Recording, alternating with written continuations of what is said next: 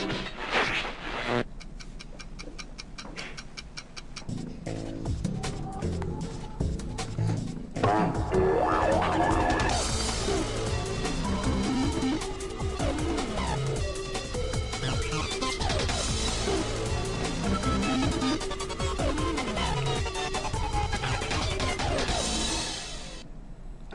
morning, Village School, and welcome to today's live newscast. Your newscasters are Arpon from Miss Liner's class. And also Tommy from Miss Liner's class. Today is Tuesday, December 14, 2010. It is a day 2. Our character education thought of the day is show respect to your parents, teachers, classmates, and to yourself. And now for the up to the minute weather. Today is mostly cloudy. The current temperature is 18 degrees Fahrenheit. The high temperature is 25 degrees Fahrenheit and the low is 15 degrees Fahrenheit. Tomorrow is mostly cloudy, with the high temperature of 28 degrees Fahrenheit and the low temperature of 17 degrees Fahrenheit. Looking at our satellite map, we see snow over most of Long Island. They're expected to receive from 1 to 4 inches. We will not be seeing any of that snow. We will just have cold temperatures to deal with.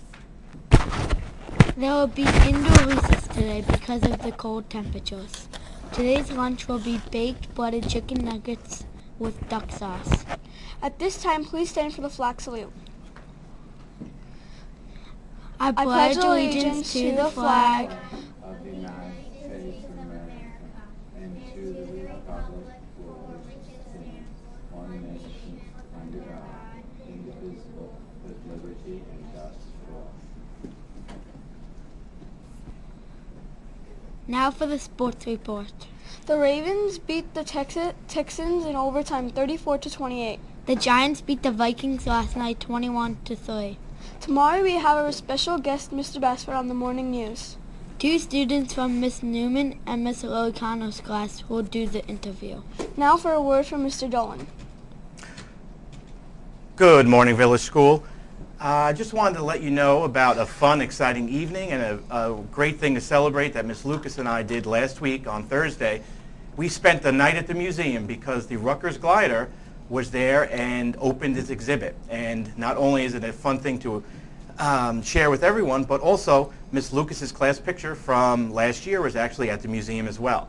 So I have a couple pictures from the event I want to share with you so you guys can almost seem like you were at the museum. Here we see this is the Smithsonian Museum of Natural History in Washington, D.C. There we go. So we started out the night, we had some guest speakers that they're at the podium, and then we got a chance to view a video from what's called the Atlantic Crossing. So we can take a little look at the video now. It's just about 30 seconds or so. So we'll take a quick little peek at the video. I'm Sylvia Earle. I'm an oceanographer and a champion for ocean exploration and use of new technology to better understand what we can do for the ocean. I'm Fabian Cusco. I'm a third-generation explorer and a voice for the oceans. Automated explorers such as the Purview 27 bring knowledge about what's going on in our one and only life support system. You're about to embark on an amazing adventure. A fascinating story about the real struggles, the real hurdles, and the real triumphs in the world of exploration and the world of science. This film, Atlantic Crossing, the story of a daring little robot, will take you into the sea to share the adventure where no human has been before. All right, I hope you enjoyed that video. The video is actually an hour and a half. It's actually a full documentary, and hopefully we'll be able to see that video on the Discovery Channel or History Channel someday, so you guys can actually view the whole entire thing. What you're looking at now is a picture of what they call Ocean Hall, where they have all kinds of great exhibits all about the ocean and what lives there and how it survives and how it interacts with everything else and controls our climate. Here's another view of Ocean Hall, kind of from the ground level. You can see one of the large whales hanging from the ceiling there. And right in back of that is where the exhibit is. And here we have a look. I wasn't able to get that close. There were a lot of VIPs in front of us, but they're having a little ribbon cutting ceremony right here, showing the glider in the background. Here we can see Professor Scott Glenn.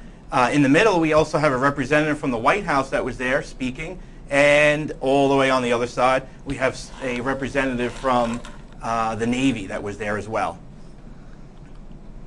Here is a full shot of the glider display in that Ocean Hall, and it's a little hard to see, but right over here is a picture of Miss Lucas's class. Let's take a little closer look. Here's the tip of our glider and the class picture as well, and even a little bit closer. This shows the human component of the glider mission, because students from all over the country were invited to send letters on board the glider, just like Miss Lucas's class did, and we can see the glider, Professor Glenn, Miss Lucas, and the rest of the class. Here you see pictured, well, myself, of course.